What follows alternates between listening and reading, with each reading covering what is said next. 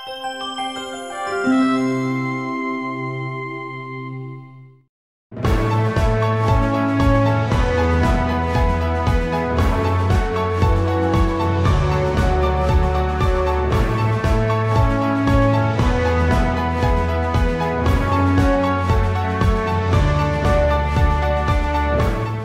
gives me great pleasure to welcome our viewers here to a two-part segment of Modern Medicine with Doc Moylan. I'm Dr. Dave Moylan, Medical Director of the Simon Kramer Cancer Institute in New Philadelphia in Schuylkill County, and I am so pleased to introduce to our viewers Dr. Cyril Wecht. And you're pleasure to be here, Doctor. You are probably the most distinguished physician that we've had on Modern Medicine since its inception. That's well, we've had quite a few famous people. Yeah. Well, thank you. And you're no stranger to Simon Kramer Institute, no. And that you were here in the spring for our 8th annual Forensic Science Conference. You gave a magnificent talk on very It was a wonderful program, yes. And we enjoyed you here. And then today we've just toured the facility, including our what we call the mobile morgue, and you helped us out in that regard. And we'll get back to that. But our friendship started, if you'll recall, in the summer of 2011. And when I was figuring out how to become a coroner and run for the office, I came out and visited you in Pittsburgh in your office, and we had a delightful lunch. But I would like to introduce you to the citizens of Schuylkill County and tell us a little bit about your background and how you became interested in the rather morose field of pathology and the subfield forensic pathology. What attracted you to it? Well, from the time I was a baby, my father, who was an immigrant, told me I was going to be a doctor. I was an only child, and there was never any question in my mind, and I just went to college, pre-med, and applied to medical school and got in. I was very active on campus in my undergraduate days at the University of Pittsburgh, and I don't know, maybe that might have been the beginning of thinking of law, because everybody assumed that someone active on campus in organizations was a pre-law student. In any event, I started medical school, and I began to think more and more about legal medicine, working at the interface of these two great professions. I finally made contact with the top person in the field at that time through the American Medical Association, and he invited me to attend a conference they were conducting in New York City. It was the first of biennial AMA, ABA meetings, and just quite fortuitous that he, from California, attending and the keynote speaker in New York City, was contacted by me then and gracious enough to invite me. I went there. No, you were a student at this time? I was a medical student in my 3rd year. And following that conversation, when I finally learned something that was real, meaningful, and correct about what you could do working in that field, I made a decision to get a law degree. After I made that decision, and upon completing my internship, which was obligatory in those days after medical school, 1 year of internship, I began to think about what specialty in medicine interfaced most often in a most significant, substantial way with the law, civil and criminal matters. And it quickly became evident that was forensic pathology. So I decided I would apply then for a pathology residency, and I also applied for law school. I was accepted to both. I got permission from my chief and the university department at Pitt Medical School, where I was doing my residency at the VA hospital, to go to law school at Pitt Law School as long as I did all the work that was required of me.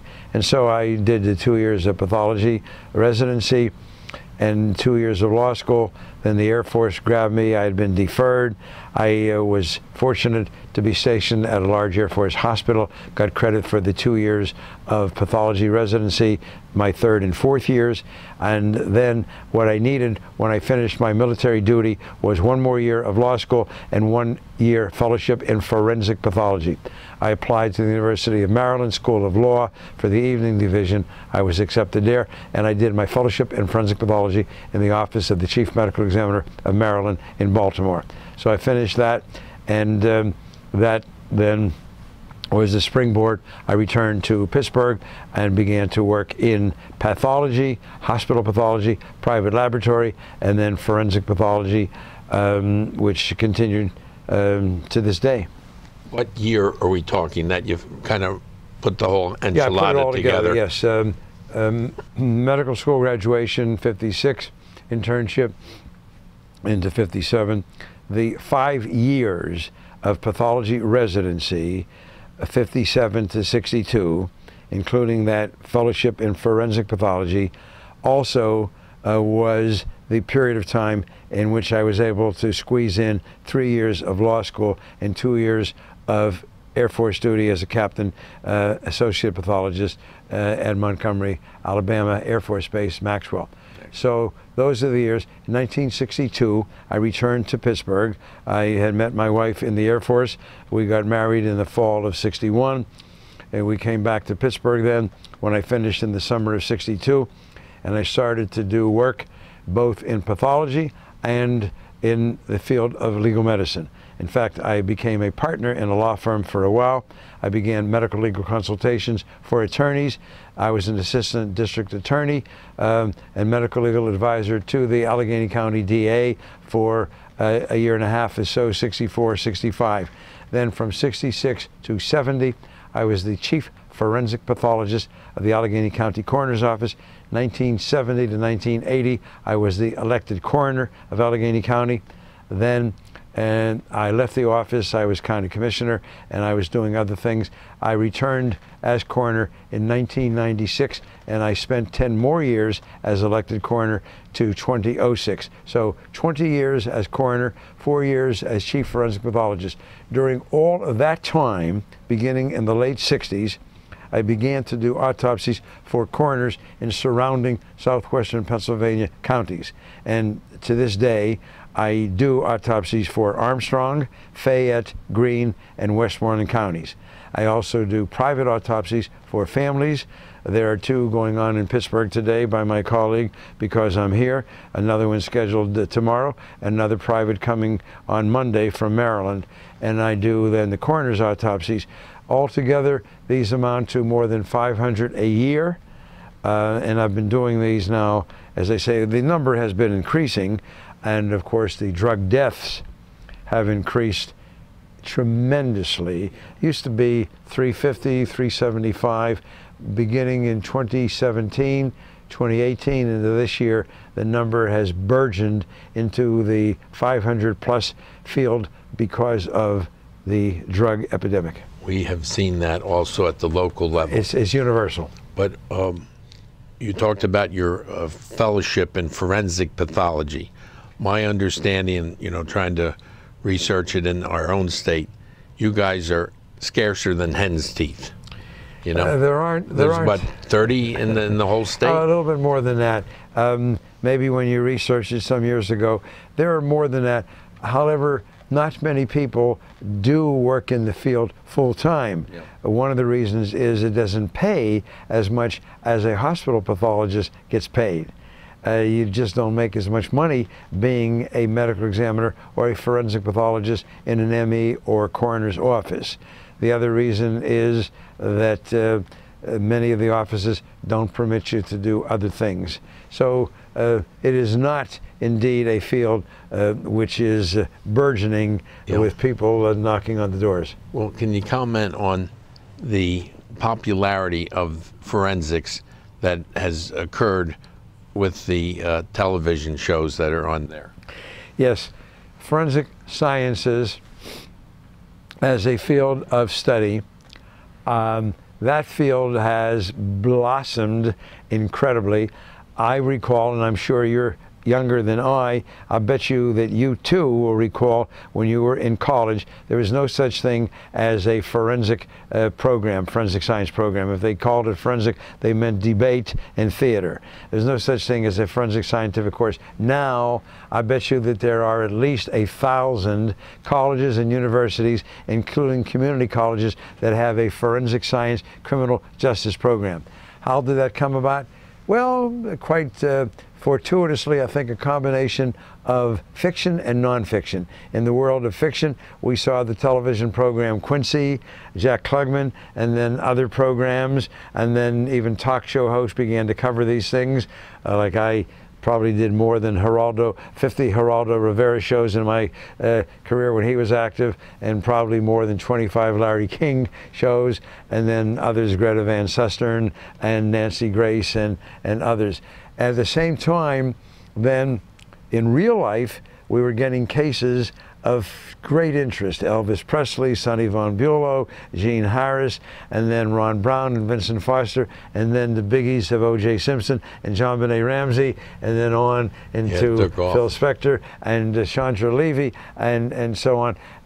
So those things together have resulted as an incredible catalyst for people in America, for young students who then want to get into forensic science, and that's why all of these colleges and universities have the programs. And then other people who are out of school, they want to watch these programs and attend lectures and so on. And some take courses that maybe don't have a diploma, but maybe a certificate or so on. So it is certainly, from an academic standpoint, I would say unquestionably the hottest item.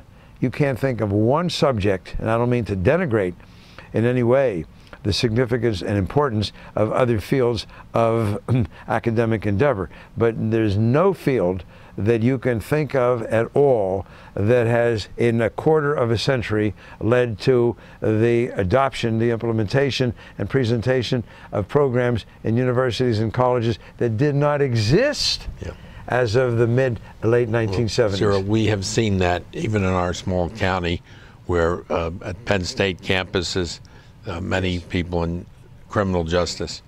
We're going to take a commercial break right now. When we come back, we want to talk about some of your more challenging cases, more controversial cases.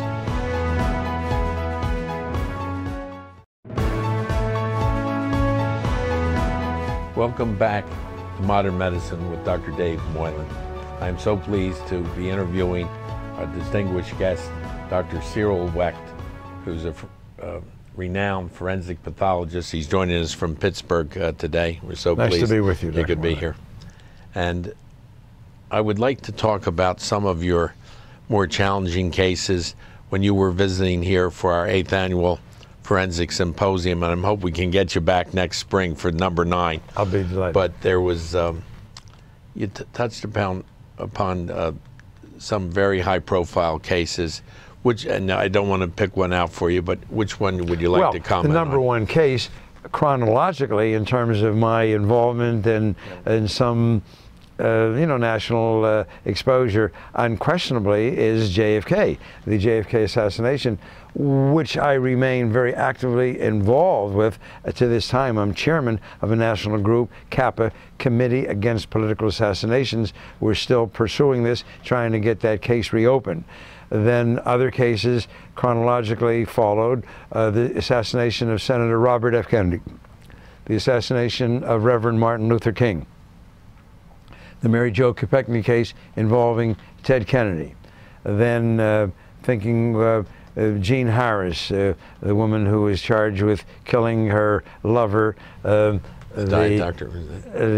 cardiologist who wrote the first big diet book. It'll come to me in a moment. And then Sonny Von Bulow, famous case, worked with a prominent Harvard law professor, Alan Dershowitz, on that case.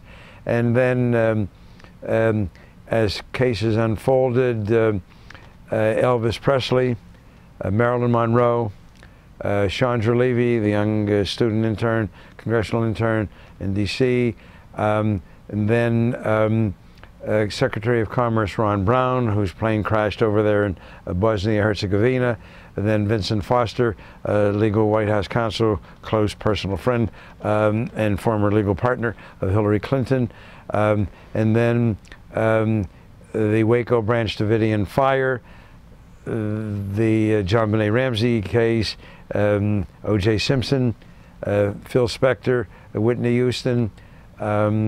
So these are the cases. I'm sure I've left out some, but those are the major ones. You know what you just gave me an idea for? We could do a second version of Billy Joel's "We Didn't Light the Fire," and we'd pick up where JFK blown away, and then take the rest of it up to the modern era. Yes, you could do that. JFK, we don't have time to get into it, but what it boils down to is, if you believe the lone gunman, then you have to accept the single bullet theory. One bullet producing 7 wounds in Kennedy and Connally, leaving out the head wounds. Just 7 wounds. A bullet going into Kennedy, back, out his neck, through Connally's chest, in and out, and then through Connally's wrist, into his left thigh. An incredible bullet indeed. I wish that I had time. There's no way, of course. And then the head wounds, there are really 2 shots to the head fired simultaneously, one from the right front behind a picket fence on the grassy knoll, and the other from the rear. Then Robert Kennedy. Well, wait, before yeah, we sorry, go go ahead. on with JFK, you did show as part of your visual talk in April this pristine bullet. Yes. That was able to accomplish all these things. A weight loss of 1.5% despite leaving fragments of itself in 3 anatomic locations of the president and Governor Connally. The bullet completely intact despite breaking, shattering 2 bones, destroying 5 inches of Governor Connally's rib, and a comminuted fracture of the radius, which of course is a dense, heavy bone in adults. People who are not medical don't know that that bone broadens as it comes to the wrist, and you're talking about a 6'4" big bone Texan like John Connally. You're not talking about some dainty 90-pound woman. So to produce those fractures and emerge without any deformity and with a weight loss of 1.5%, and then the trajectory, of course, and I like to show this when I demonstrate and give my talk. The bullet goes into Kennedy's back. It's now moving, according to the Warren Commission, from behind, above, and to the right of the president. 6th floor window, southeast corner, Texas School Depository, Oswald. So the bullet comes in. To begin with, it has an 11-degree upward angle through the president's upper chest, out his neck, and then emerging leftward, turns in midair 18-20 inches to hit Connally behind his right armpit. Connally, who is seated directly in front of the president, the bullet doesn't hit him on the left side. It goes to his right armpit, exits below the level of the nipple. On the Zapruder film, the most important photographic documentation of those events in Dealey Plaza that day, Friday, November 22nd, 1963, you see unquestionably the governor's Stetson hat is being held here as he's looking to his admiring crowd. Here, the bullet emerging below nipple level, coming downward, hooks back up and around, goes into the back of the wrist, exits from the wrist, goes into the left thigh. One smart bullet. One smart bullet. Yeah. On the night of the autopsy at Bethesda Naval Center in D.C., the pathologist didn't even find the exit hole for the bullet that had entered the back. They thought it was a tracheostomy, which had been performed, superimposed upon the bullet hole. They didn't know until the next day that there was a bullet hole there. So on Friday night, they had the bullet coming out from his back from CPR administered anteriorly, forcing the bullet back out through the lengthy channel into his clothing. The Saturday morning, the next day, they learned about the bullet hole in the neck. Now the bullet came out 6 inches, saw the starch white collar, got frightened to death, and just stopped dead. And then 5 months later, under the single bullet theory, now that bullet has been re-energized. It's been revitalized. Now it's come out the neck, gone around and then through the governor's wrist into the governor's thigh, and now as of March, April 64, the stretcher bullet, which is where this bullet was found, the magic bullet, Commission Exhibit 399, that bullet is now from Connally's left thigh. So you got 3 different places where that bullet went according to the official government people, depending on what they needed at a given moment in time. That is the Warren Commission report, which 2/3 to 3/4 of American public have rejected from the very beginning. Well, Cyril, the President of the United States, money should be no object. Well, obviously. We could get the best forensic pathologists in the world. And they were all there, 1 hour drive flying time. New York, Boston, Baltimore, Philadelphia, Virginia, and Cleveland. The best, the most famous forensic pathologists were in those cities I've just mentioned. In fact, the chief ME of New York City had his bag packed. He was certain that he was going to be called in. He was the dean of the field, Milton Halpern. Yes, they called in 2 guys, career military pathologists, Humes and Boswell by name, who had never done a single gunshot wound autopsy in their entire careers. I always want to emphasize that for people who believe in the Warren Commission.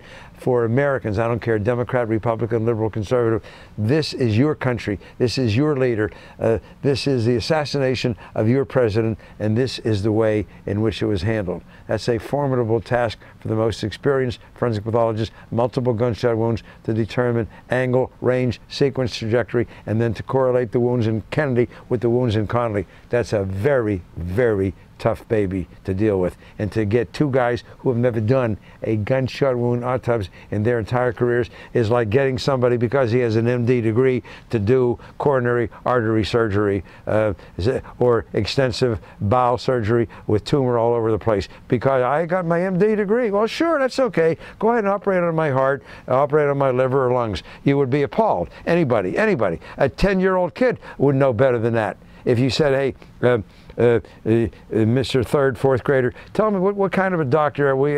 My grandma has a heart problem. A 10-year-old kid will say, well, don't you want to get one of those doctors or surgeons that deal with the heart, right? Yeah, of course.